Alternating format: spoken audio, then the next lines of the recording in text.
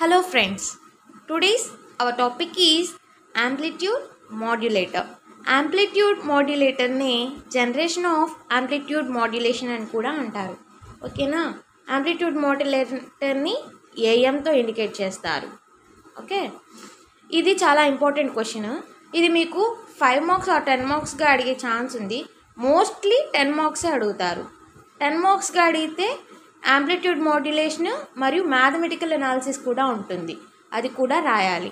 5 మార్క్స్గా అడిగితే ఏమో what define amplitude modulation అని అడుగుతారు. మాడ్యులేషన్ డెఫినేషన్ రాసి ఇది రాస్తే సరిపోతుంది. ఓకేనా? ఇప్పుడు యాంప్లిట్యూడ్ మాడ్యులేషన్ అంటే ఏంటో జనరలైజ్గా బ్లాక్ డయాగ్రామ్ ద్వారా చూద్దాం. ఫ్రెండ్స్, ఇది general block diagram of the amplitude modulator. ఓకేనా? ఫ్రీక్వెన్సీ ఫస్ట్ వన్ ఏంటి? Frequency accelerator, carrier frequency accelerator. Next one AF modulating signal. ఈ రెండింటి యొక్క అవుట్పుట్స్ని మాడ్యులేటింగ్ యాంప్లిఫైర్కి ఇన్పుట్గా ఇచ్చాము. క్యారియర్ ఫ్రీక్వెన్సీ ఆక్సిలేటర్ అంటే క్యారియర్ సిగ్నలే. క్యారియర్ సిగ్నల్ ఏ విధంగా ఉంటుంది? ఇట్లానే కదా ఉండేది, ఈ విధంగా ఉంటుంది క్యారియర్ సిగ్నల్. మరియు ఏఎఫ్ మాడ్యులేటింగ్ సిగ్నల్ అంటేనే message signal. Okay, message signal ఏ విధంగా ఉంటుంది? సైన్ వేవ్ రూపంలో ఉంటుంది కదా. Next modulating amplifier. Modulating amplifier అంటేనే, మాడ్యులేటింగ్ అంటే ఏంటి? ఈ రెండింటిని కంబైన్ చేయడాన్ని మాడ్యులేటింగ్ అంటారు. యాంప్లిఫైర్ అంటే ఏంటి? ఇచ్చినటువంటి ఇన్పుట్ని స్ట్రెంథెన్ చేసి అవుట్పుట్గా ప్రొడ్యూస్ చేస్తే దాన్ని యాంప్లిఫైర్ అంటారు. అంటే మాడ్యులేటింగ్ యాంప్లిఫైర్ అంటే ఏంటి? ఫస్ట్ మాడ్యులేషన్ జరిగి ఆ తర్వాత యాంప్లిఫికేషన్ జరుగుతుంది. అంటే మాడ్యులేటింగ్ అంటే రెండు కంబైండ్ అయ్యి పెద్దగా వినపడతానే మాడ్యులేటింగ్ యాంప్లిఫైర్ అంటారు. ఓకే, మాడ్యులేటింగ్ యాంప్లిఫైర్ ఎలా ఉంటుంది అంటే మీకు తెలుసు కదా. మాడ్యులేషన్ ఎలా ఉంటుంది?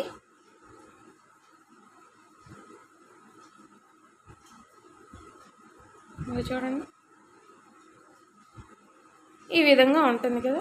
పాజిటివ్లో స్టార్ట్ అయితే నెగిటివ్లో ఎండ్ అవ్వాలి, నెగిటివ్లో స్టార్ట్ అయితే పాజిటివ్లో ఎండ్ అవ్వాలి.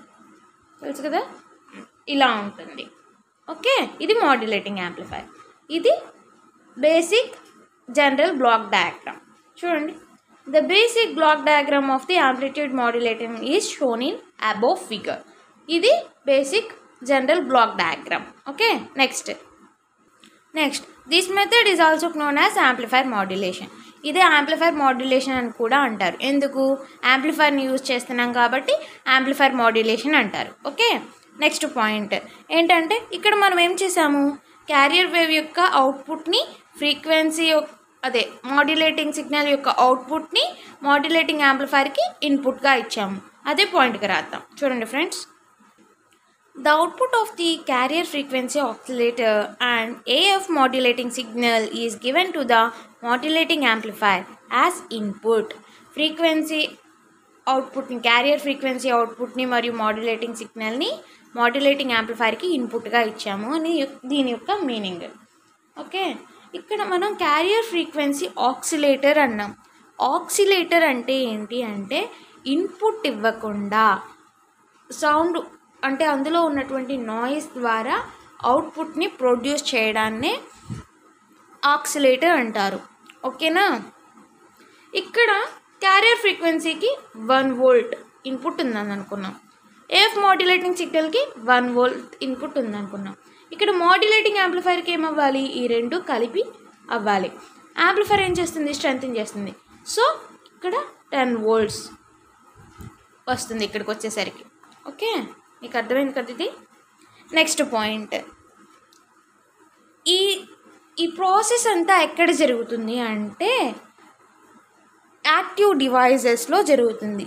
యాంప్లిఫైర్ యొక్క యాక్టివ్ డివైజెస్లో జరుగుతుంది. యాక్టివ్ డివైసెస్ వచ్చేసరికి ఏంటవి?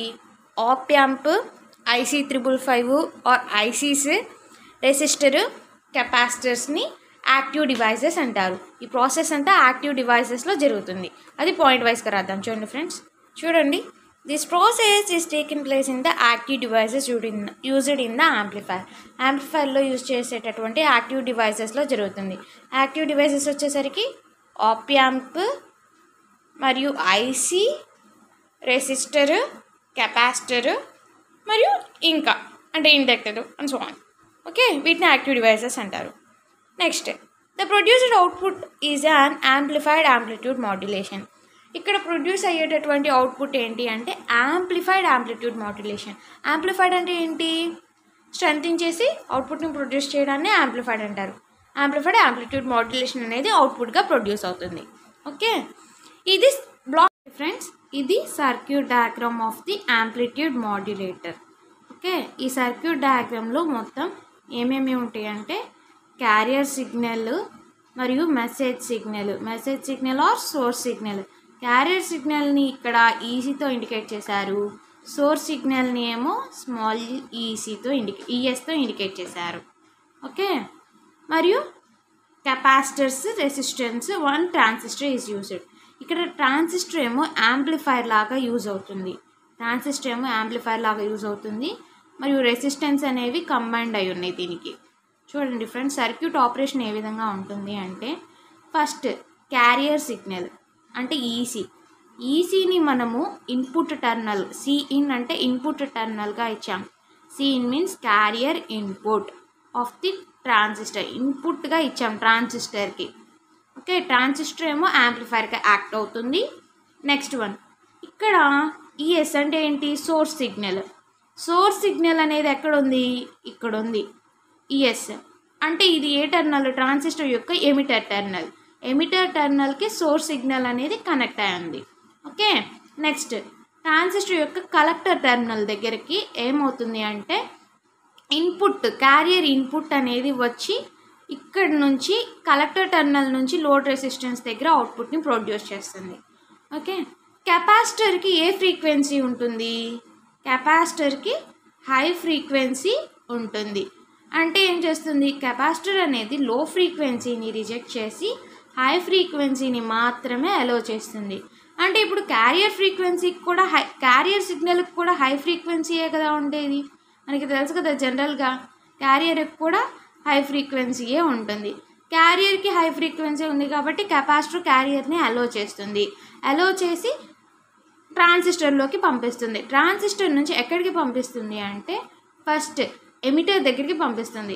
ఎమిటర్ దగ్గరికి పంపించి సోర్స్ సిగ్నల్ అంటే ఏంటి? మెసేజ్ సిగ్నల్తో కంబైన్డ్ అయ్యి యాంప్లిఫికేషన్ చేసి ఇక్కడికి మరలా కలెక్టర్ టర్మినల్కి పంపించి కలెక్టర్ టర్మినల్ ద్వారా లోడ్ రెసిస్టెన్స్కి అవుట్పుట్కి పంపిస్తుంది.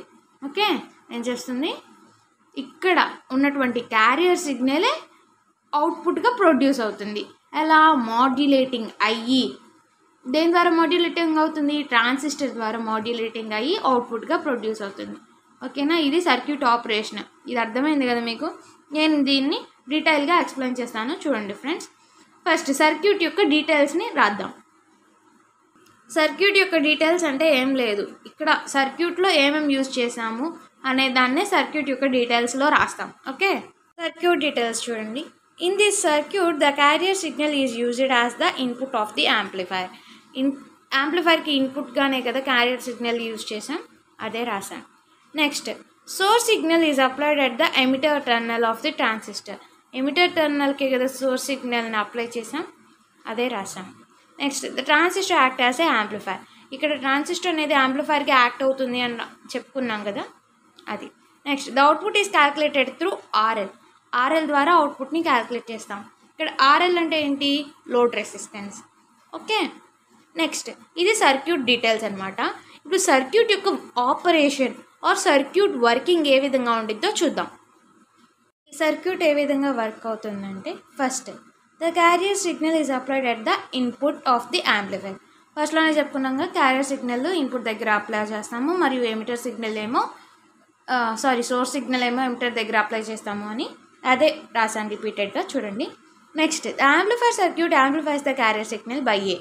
యాంప్లిఫైర్ సర్క్యూట్ అనేది క్యారియర్ సిగ్నల్ని యాంప్లిఫై చేస్తుంది. ఎందుకు? ఇక్కడ ఇన్పుట్ అనేది క్యారియర్ సిగ్నల్ ఇచ్చాం కాబట్టి ట్రాన్సిస్టర్ కూడా ఇన్పుట్ క్యారియర్ సిగ్నలే యాంప్లిఫికేషన్ చేస్తుంది. దేని ద్వారా? విత్ ఏ ద్వారా యాంప్లిఫై చేస్తుంది. మామూలుగా యాంప్లిఫైర్ అవుట్పుట్ ఏంటి?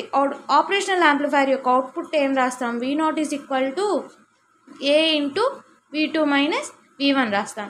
అంటే ఇక్కడ ఏ అంటే ఏంటి? గెయిన్. అంటే యాంప్లిఫైర్కి వచ్చేసరికి ఏ అంటే గెయిన్.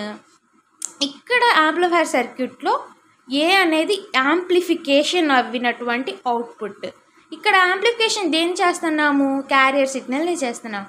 కాబట్టి ఇక్కడ అవుట్పుట్ అనేది ఏం ప్రొడ్యూస్ అవుతుందంటే ఏఈసి. ఏఈసి ఎందుకు అంటే క్యారియర్ సిగ్నల్ అంటే ఈసీతో ఇండికేట్ చేసాం కాబట్టి అవుట్పుట్ ఏఈసిగా ప్రొడ్యూస్ అవుతుంది. ఓకేనా? ఎందుకు అవుట్పుట్ ఏఈసి వచ్చిందో మీకు అర్థమైంది కదా. Next, it produces some variations in emitter. ఈ క్యారియర్ సిగ్నల్ ఏఈసి అనేది అవుట్పుట్ ఎమిటర్లో వేరియేషన్స్ని ప్రొడ్యూస్ చేస్తుంది. ఓకే.